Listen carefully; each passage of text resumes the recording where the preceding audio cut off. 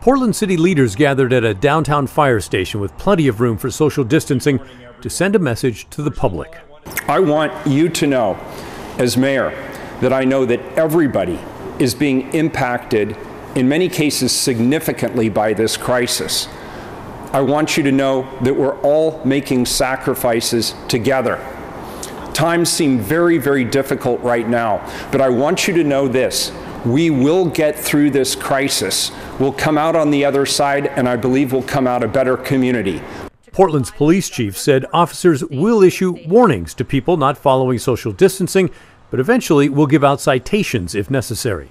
She also noted that police calls on suicides are up 41% from the same time last year and up 23% from early March. I ask everyone to reach out by phone, text, or video chat to connect with your family, friends, and neighbors.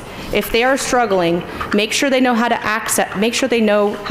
access help, which is available through the Mental Health Crisis Intervention Line or Lines Through Life. Finally, Portland's fire chief wanted to remind us that if we're afraid, we are not alone, but we are also protected. When it comes to a viral spread, we're all susceptible to it.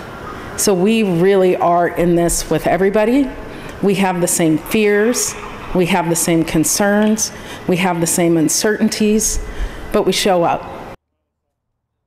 And a reminder, there is always help available. The National Suicide Hotline has people working 24/7. That number is 1-800-273-8255.